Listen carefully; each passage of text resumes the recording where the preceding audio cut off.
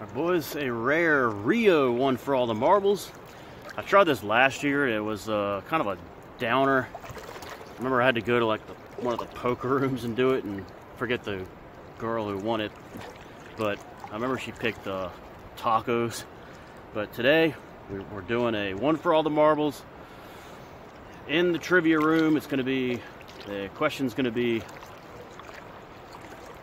what is the most popular last name in the United States?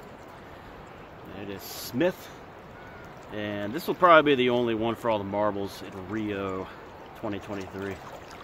Just doesn't have the same juice as the beach one for all the marbles. I can't explain it.